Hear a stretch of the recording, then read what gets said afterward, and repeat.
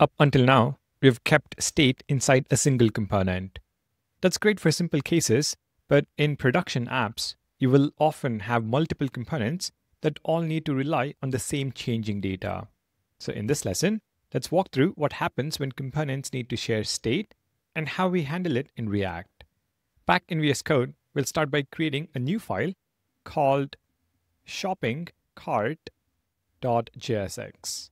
First, let's build a simple product cart component. So export const product cart is equal to an arrow function. We'll give each product cart its own state to track quantity.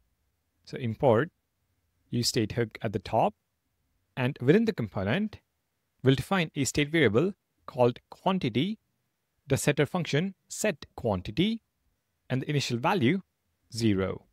Let's add a return statement with some JSX div tag, and we want to show a product name, price, and the current quantity. We'll add an h3 tag that renders the text React course, a paragraph tag for price $49.99, and a quantity paragraph that renders the state variable quantity. Let's make sure the spelling is correct. Next, let's add a button to increment the quantity. So a button that says add to cart. On click of the button, we'll have an arrow function that calls the set quantity setter function, passing in quantity plus 1.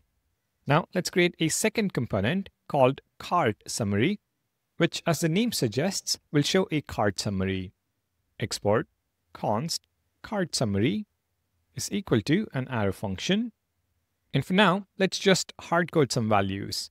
So return a div tag with h3 cart summary, paragraph tag that says total items 0, and another paragraph total price $0. Next, we'll create a shopping cart component that uses both product cart and cart summary components.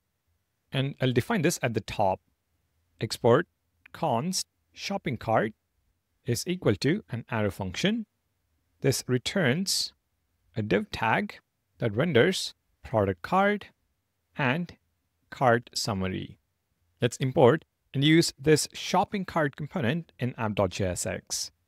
Import shopping cart from /shopping cart and invoke the component.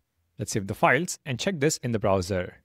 We see the individual product cart and the cart summary components rendered. React course $49.99, quantity initially 0, an add to cart button, and then we have the cart summary, which is total items 0, total price $0. We can click add to cart, and the quantity inside the product cart component goes up. But notice the cart summary doesn't update. It always shows 0 items and $0. Granted that we are rendering static values 0 and $0, the reason we are not able to render the same quantity and price is because these two components, product cart and cart summary, don't share state. The product cart component manages its own quantity, and cart summary has no idea this is happening. This is the perfect moment to talk about lifting state up. When multiple components need the same data, we move the state to the closest common parent. In this case, the shopping cart component. Let's refactor the code step by step. First, let's add state to the parent component, and we'll use an object to track quantities for multiple products. Use state, let's call this cart items, the function set cart items, and the initial value is an object with React course 0 and view course 0. And let's add an h2 to make this clear. This is shopping cart component. So we now have state in the parent, but product cart still has its own internal state. Let's fix that. Instead of having local state, product cart will now receive everything it needs as props. So destructure, name, price, quantity, and on add to cart. Let's update the JSX to use these props. H3 is going to be the name prop. After the $sign, we'll render the price prop. Quantity is now going to be the quantity prop instead of state. On click of add to cart, we call on add to cart. There's no more state in this component because the parent controls the data. Back in shopping cart, let's create handlers to update each product. So const handle add React course is equal to an arrow function. We call set cart items. We pass in a new object, but we spread cart items and then update React course to cart items dot React course plus 1. We're using the spread operator to keep all existing values and just update the React course quantity. Let's add a similar handler for the view course as well. Const handle add view course is equal to an arrow function.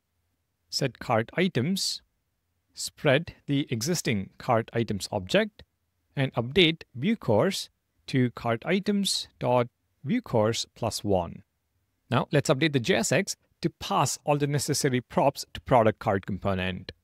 So product cart name is equal to React course, price is equal to $49.99, quantity is equal to cart items dot React course. Remember, our state is an object, cart items dot React course, and then on add to cart, we will assign the handle add React course function we just defined. This increments the React course quantity by 1. Now this product cart is for React. Let's add a second product cart for the view course. We can copy and paste the product cart component, update the name to view course, price $39.99 or $59.99, quantity cart items dot view course, and on add to cart, handle add view course. Increments the view course quantity by 1. Perfect. Our shopping cart and product card components are now in sync. Next, let's update our cart summary component to actually use the same cart data. Let's add the necessary props. This will accept the cart items state as well as the prices. Inside the component, let's calculate the totals.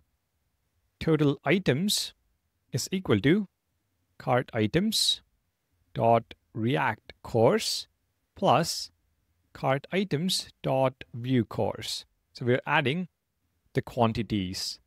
For the total price, so const total price, let's multiply the quantities by prices. Cart items dot React course multiplied by prices dot React course plus cart items dot view course times prices dot view course. Now let's update the JSX to show these calculated values. Total items, we render total items constant, and total price $, curly braces, total price, and we can do dot fixed to 2. Back in the parent, let's define the prices and pass the props. We'll create a prices object. So const prices is equal to an object where we specify React course $49.99 and view course $39.99. Now let's pass the cart items and prices to cart summary. The cart summary, cart items is equal to the state variable cart items, and prices is equal to the object we just defined, prices. And now that we have the prices object, we can also update the product cart component props.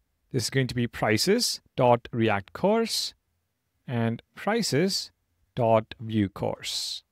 So the shopping cart component owns the state, and it passes the same state to product cart as well as cart summary. Let's test this. Go back to the browser, refresh. When we click add to cart on the React course, both the quantity and the cart summary update. Same for view course. Add to cart, quantity 1, total items 2, and the total price $89.98. The state is now shared between components. This is the power of lifting state up. The parent component owns the state and passes it down to children who need it. Let's add one more feature just to show how the parent can control behavior. We will update the React course handler to limit the quantity to 5. So if cart items dot react course is less than 5, only then we execute the existing logic. Back in the browser, refresh, and if you try clicking more than 5 times, nothing happens. The parent decides the rule, and the child components follow it. Let's also add a button to clear the cart. So after handle add view course, clear cart is equal to an arrow function. We call set cart items, passing in an object where React course is 0 and view course is also 0. And we'll add a button to the JSX. Button that says clear cart. On click, clear cart. Back in the browser, refresh, add a couple of React and view courses. Total item 7, total price $309, clear cart, and everything is reset. All components update because they're all reading from the same shared state. All right, let me summarize the key points. When 2 or more components need the same changing data, lift the state up. Put that state in the closest common parent. The component with useState owns the data and controls how it changes. Children receive the state as props. Children request changes by calling a set of functions passed down from the parent. You will use this pattern constantly as your applications grow and is an essential concept to understand. All right, that wraps up everything you need to know about the useState hook in React.